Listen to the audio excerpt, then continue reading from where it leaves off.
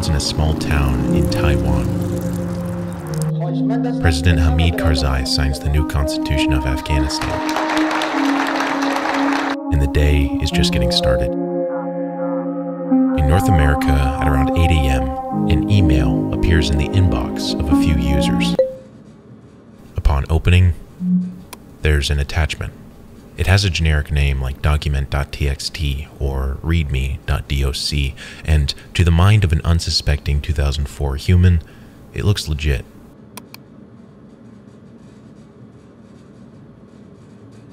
Right now, the virus, also known as MyDoom, is now copying itself to the Windows system folder and replacing an existing file called taskmon.exe.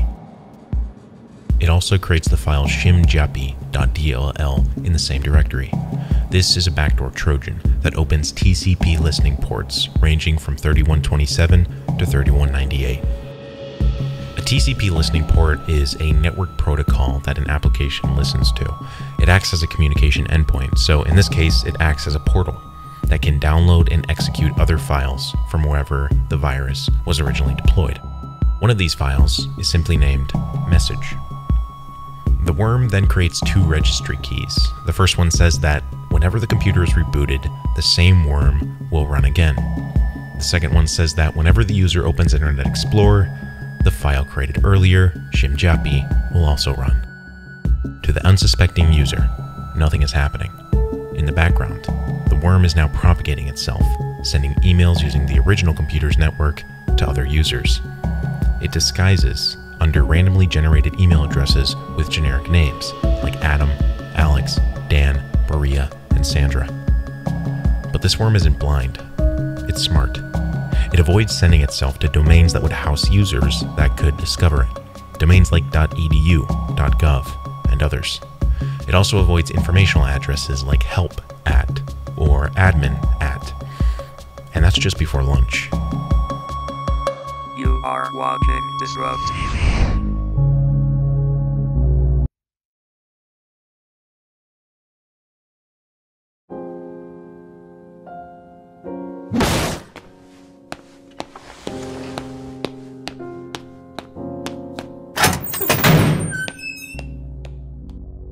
By the midday sun, the worm has slowed overall global internet performance by approximately 10%. Average web page loading times slow by 50%. The computing community is reporting that 1 in 10 email messages now contain the virus. The SCO Group, a software company creating Linux products, offers a $250,000 reward for information, leading to the arrest of the worm's creator. The FBI and Secret Service also open investigations. A second version of the worm has surfaced, MyDoom.b. This new version includes a denial of service attack against the SCO Group and an identical attack against Microsoft. The worm will launch 64 threads, each of them requesting the main page of the websites. This process of requesting 64 times is repeated every second. The request is simple: get HTTP 1.1 from every infected machine throughout the globe. It's scheduled to begin in 6 days.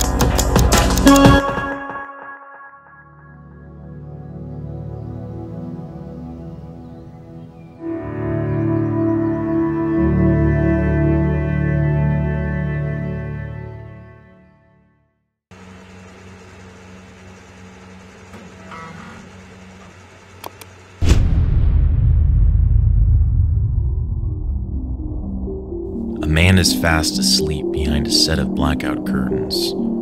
Between the realm of lucidity and waking, he hears something. He gets out of bed, runs to a panic room, shuts the door, and waits. I will become master of the universe.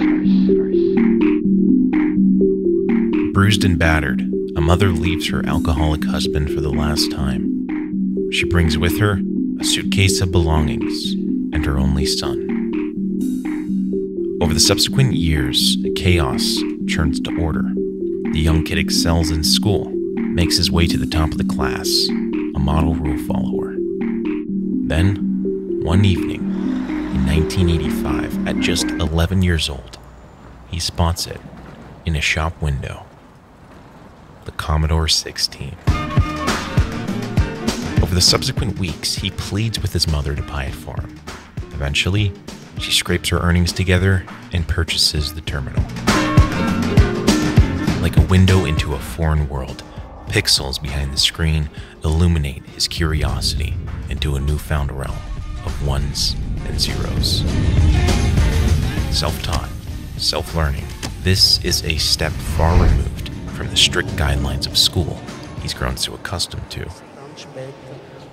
Now, at age 15, as his interest in computers reaches an all-time high, his grades drop to all-time lows. He's held back a year, but he doesn't care. The Wild West of anonymous chat rooms filled with stolen credit cards, NASA safeguards, and Pentagon files are calling his name day and night. He takes the pseudonym and begins traveling back and forth across the Atlantic Ocean, intercepting telephone companies, pushing cybernetic buttons, all while sitting in the comfort of his mother's apartment. On one of these anonymous boards, he meets another teen hacker. The two hit it off. Eventually, at 16, Kimball starts up an early phone connection company that allows two parties to connect and talk. The more callers that are simultaneously connected to his service, the higher a profit he can claim on the lines. He begins using stolen credit card numbers to increase this number, a practice that would soon land him a few days in a jail cell before being released with some fines. The business continues growing, and by the time he's 18, he's making nearly $200,000 per year. He moves out, gets a Mercedes, rides on the Autobahn. For him, the limitless road is a meditative experience. He puts in a tape, maxes out the stereo, and follows the lines towards infinity. The world fades out. He feels as though he's flying in space. This is where he thinks. Business plan, code structures, Quake 2 strategies, then between Berlin and Munich, a car cuts in front of him. At nearly 250 kilometers per hour, he flashes his lights for the car to move. It doesn't budge. He's forced to tap on the brakes. 5 months earlier, he disabled the automatic stability control on his Mercedes. This light tap on the brakes causes the car to lose traction on the pavement. It churns sideways and crashes straight into the metal barrier. Without seatbelts, him, his girlfriend, and 3 friends are hurled into the air.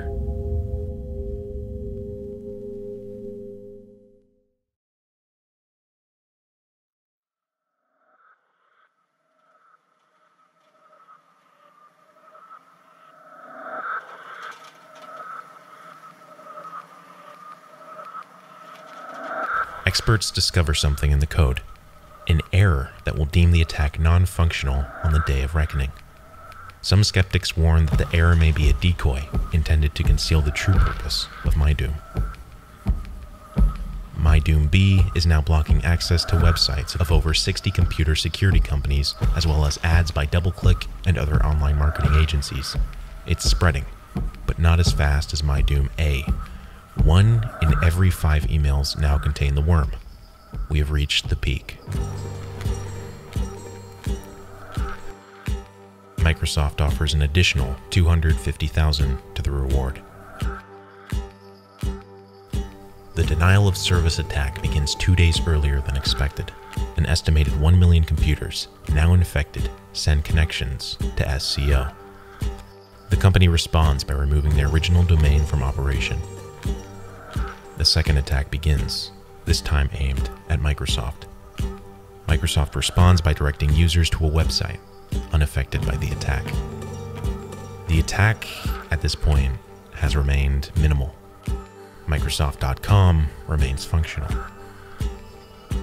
A second worm, known as Doomchoose, has appeared. It rides the tail end of MyDoom by sneaking into a back door left open. Its purpose is the same as its big brother, a DDoS against Microsoft. However, it doesn't make much of a dent. MyDoom A stops spreading. The back door remains open. someone triggers MyDoom B and stops it from spreading. The back door remains open. Cyberspace returns to relative normality. While the creator of the virus remains a mystery, the country of origin has been pinpointed to Russia. A variant of MyDoom attacks Google, completely stopping functionality of the website for a large portion of the day. New versions begin surfacing. MyDoom U, V, W, and X infect more computers and install more backdoors, sparking worries that a new, more powerful MyDoom is brewing. MyDoom version AO is born. Then, silence. Just an hour ago, we had an attack. We learned from the NYSC that they've had some kind of denial of service attack on their website. U.S. authorities say North Korea may be responsible for cyber attacks on government websites in the United States and South Korea. The code was called Trojan.dozer, and much of the language it's written in appears to be reused from the MyDoom worm. But the original hasn't resurfaced. The ransom money remains unclaimed.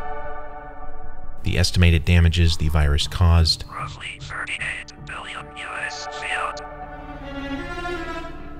The individual or the group behind the virus has yet to be found, remaining in the shadows of cyberspace. And here we go. You can see already the massive amount of traffic being pushed out of this virtual machine.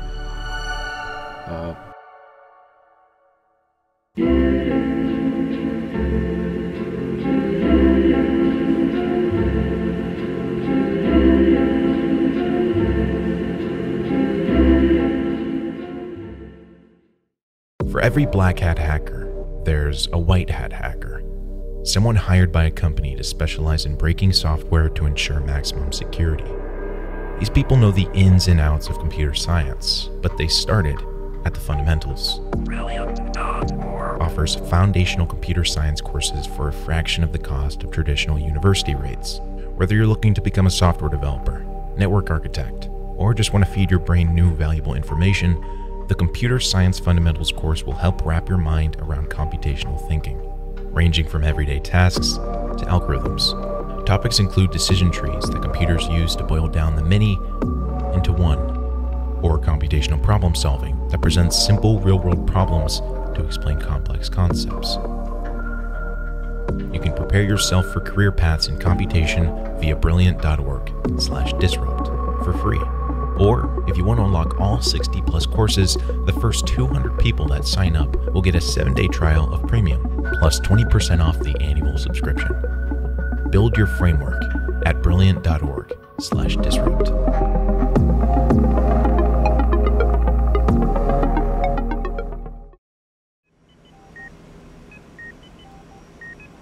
Sitting in the recovery room, he makes a vow to himself. He wants to live life to even more extremes.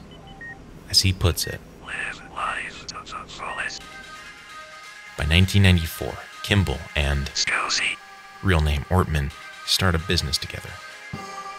One brings a startup-oriented mind, the other brings a code-oriented mind.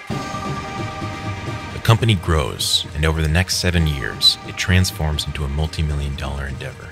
A business offering network pressure tests and attack simulations. Eventually, the two sell it off. With a large personal fortune in their back pockets, they enter the turn of the century. we are now in the year 2000. The entire world seems to be moving to wirelessness. Will we all be able to interface with a giant supercomputer? Will we all have the ability to access and process information by mobile telephones or some type of handheld technology? What will the implications be? Who will benefit? Who will lose? Sorry, I am getting ahead of myself. It's around this time Kimball changes his real name from Kim Schmitz then to Kim Vester, then to an homage around the technology upon which his fortune is built, Kim.com. He spares no expense. Parties, yachts, more yachts. His wealth not only grows, but his earthly status.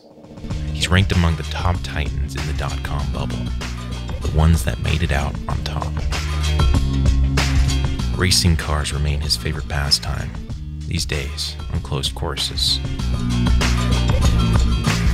One of the largest of such events is called the Gumball 3000. Thousands of fans and racers gather for an annual 3,000-mile, 6-day trek. Tons of footage of the event is captured and shared through email. The problem is, the higher quality the video, the larger the file size. The larger the file size, the more bandwidth it would take to send the email. Without YouTube or Dropbox, bandwidth meant money.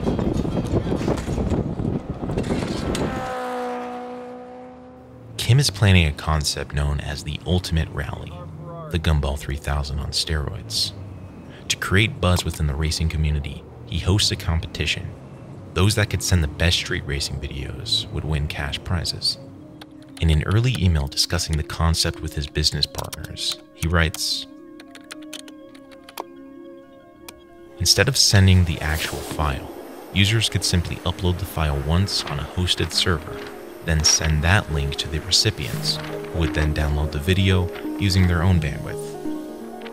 In May 2005, Kim, Vander Kolk, a developer he met years earlier, and his childhood friend Ortman start running the business in Hong Kong.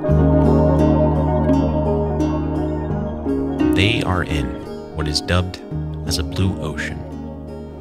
There's no competition here. No other startups sailing toward the unknown business model of file sharing over cyberspace.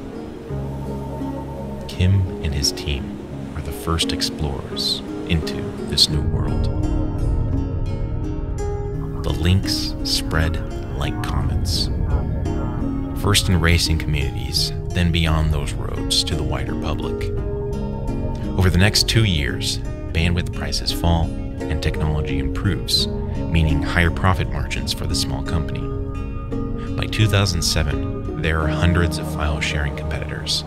A few have overtaken them, but Mega is quickly rising again in the ranks, largely due to a unique program they've set up, incentives for file sharing. You've got mail. Forbes inquires about an interview. Within their request, they mention wanting to discuss copyright allegations involving a Kim Schmitz. Kim.com writes back using an email that appears to be from a MegaUpload employee. He forwards the email to Ortman with the attached note. Users are sharing copyrighted films and music on these websites, and some of the users might be receiving cash rewards for their uploads. This piques the interest of studios. The studios send letters of complaint to the file sharing services, and the file sharing services remove the files. But MegaUpload has a different system. There's no search query on the website. Instead, users upload a file, then get a unique link. To spread the link, they must post it off-site, wherever they see fit. If 2 users upload the same piece of content, for example, a video of MegaUpload would simply give user number 2 a unique link that is directed to the root file that user number 1 uploaded before. This saves them bandwidth. When receiving a copyright complaint, Mega provides a DMCA platform to remove the infringing links that they came across. However, this process only squashes the original links. It doesn't remove the root file from MegaUpload's infrastructure.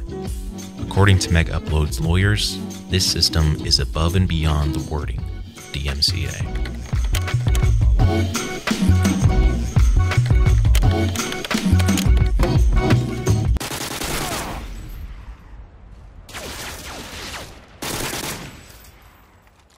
Kim is gaming in his mansion. MegaUpload has reached the height of its success. It accounts for nearly 50 million users per day, 4% of the internet traffic on Earth. where before he had a 30 millisecond delay between his home and the Australian servers, he's now having a nearly 80 millisecond delay. Unbeknownst to him, Someone is watching. with most of his daily tasks delegated amongst his team, Kim is beginning to lessen his involvement with the mega operation. He now spends his free time creating music. He mixes at his studio in Auckland throughout the night, then sleeps during the day. Falls ich dich störe, sage es mir. Natürlich nicht. Meine Batterie ist fast leer. Kim exits his studio and is driven home. He's fast asleep behind a set of blackout curtains. Between the realm of lucidity and waking, he hears something in the distance. Wayne Tempero, Kim's personal bodyguard, dashes out the back door, only to be met with the barrel of a gun. Held up in his safe room, Kim isn't sure if it's police or kidnappers. In case it's the latter, he unlocks his safe to retrieve a handlebar shotgun. A body-armored wave of police storm the mansion. Intel had been given to the police team that Kim is a seasoned, gun-brandishing criminal, potentially ready for a gunfight, but he's nowhere to be found. They call on Kim's bodyguard. Wayne enters the room and shows the officers the secret entrance. Ground units from They call before moving in gates further. are open. Slowly, past the shotgun resting in the half-open safe. They spot him. Kim is brought down to the backyard, along with MegaUpload co-founder Matthias Ortman and his 5 children. He walks past his wife. He tells her, Come on. I have legitimate stuff on MegaUpload. How dare you, you internet mongering crap government people. Over the subsequent months, the indictment words MegaUpload as a conspiracy, stating the mega conspiracy reproduces and distributes copies of popular copyrighted content over the internet without authorization. It's also claimed that the mega conspiracy created a smokescreen DMCA tool that failed to delete the root files of copyrighted content. We can't be liable for actions of third parties. Shouts from studios and copyright enforcers say the, quote, worldwide criminal organization of the MegaEmpire should be brought down. Most of Kim and the co-founders' assets are seized, including the MegaUpload domains. The involved are released on bail and sent back to their subsequent home countries to await trial. You know, I will fight it. That's all I can do. Prosecutors are pushing for max sentencing, resulting in up to 20 years for each. Now, the High Court of New Zealand Justice argues that the warrants used to seize .com's properties were illegally obtained because they were too broad. Ultimately, this is overturned. Negotiations opened between Mega and the US Justice Department. Mega asked that the site be made available for users to back up their personal data. The request is denied. A year later, the website's former hosting provider deletes the data, and the case remains in legal limbo. If you take all movies, music files together that have ever been made, and even you have 10 instances per movie, per music file, you will never have more than 100 million files. So we have 12 billion unique files on our servers. It clearly shows that the legitimate number of files outweighs any infringement by a vast majority. Kim starts a new file sharing service. This time, to shield the company from being responsible for DMCA compliance. From the time of upload, the user's content is immediately encrypted. Computers have become so advanced that, like, you know, if someone could come up with the same amount of, like, hacking power or hacking skills that someone had in, like, the 90s when computers were simpler, if they had that same amount of power nowadays to computers nowadays, the amount of information and data they could gather from, from government facilities, from social media networks, and like when all this was happening, Facebook and Instagram, definitely Snapchat, well, very new, and so the idea of somebody stealing personal data back then was pretty uncommon. And so now if someone had that power, the amount of deleted quote unquote images on Snapchat would just be infinite. Yeah, I just thought that'd be crazy if someone had that amount of power. Man, our clever human lives in a maze.